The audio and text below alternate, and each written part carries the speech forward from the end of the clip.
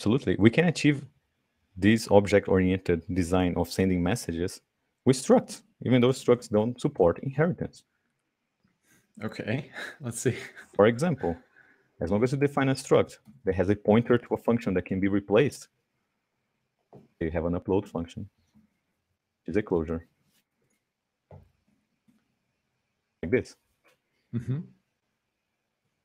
And your class, for example, here, the view controller depends on an upload service, which is a struct.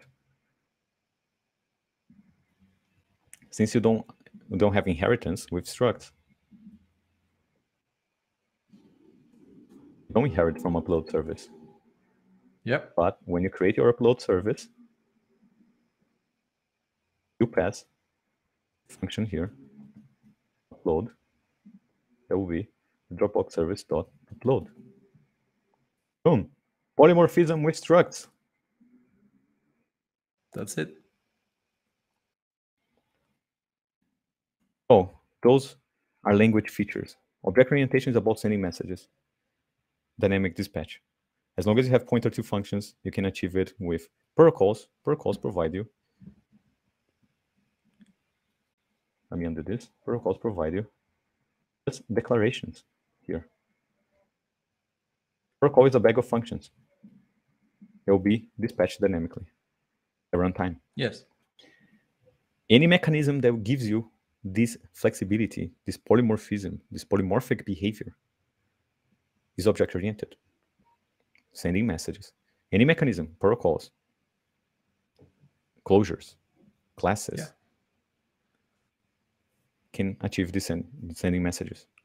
In fact, the first OO language didn't have inheritance, for example. It was added later on as a way of achieving polymorphism. But there are other ways as well.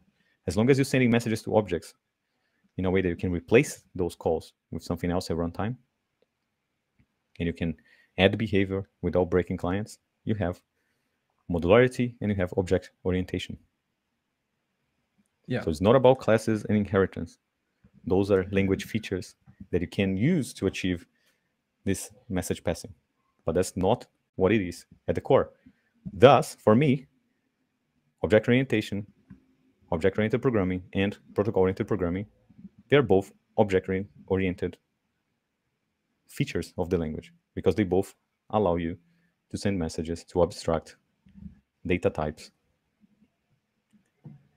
And dispatch will happen at runtime.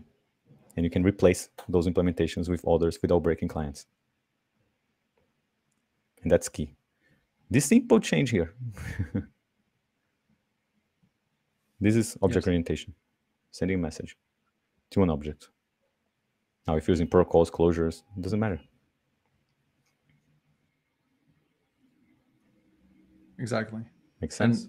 And polymorphism is like the building block, to scale infinitely your system. I mean, we saw that before, but like, for example, all these design patterns, the coveted design patterns that people want to use, like they are all based, well, most of them are based on polymorphism, right? Like you can leverage, for example, the decorator pattern, the adapter, like these sort of things. And composite, yes. Scale. For example, if your boss comes to you and says, you know what, some people want to upload to both Dropbox and Drive, or I want to upload all of them. It's a choice. Like the user can log into all those services and you upload to as many services as they want. You can easily add this behavior to the system without changing the service and without changing the view controller. You can create a upload service, let's say composite. It starts with a bunch of upload services. So say services, upload service. And you need to implement upload. We have an array of services. So composite, you will upload to all the services that were given to it. So for service in service, this service dot upload file. Now, when you are composing your system, you just compose it differently. And you say, you know what? I want a composite of oops, composite of services. And I want to compose Dropbox, Drive, and S3.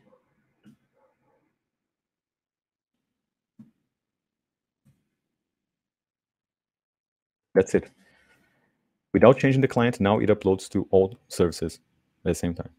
Exactly. So you're able to add behavior without altering the rest of the system. Yeah. That's it.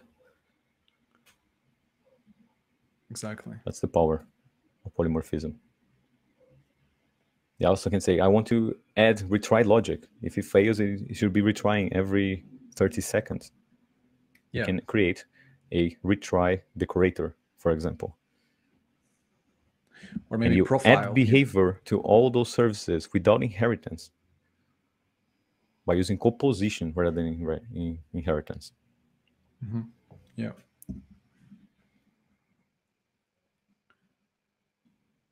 Now, if you have this design here, the first one we showed, and say, well, sometimes it needs to be more than one,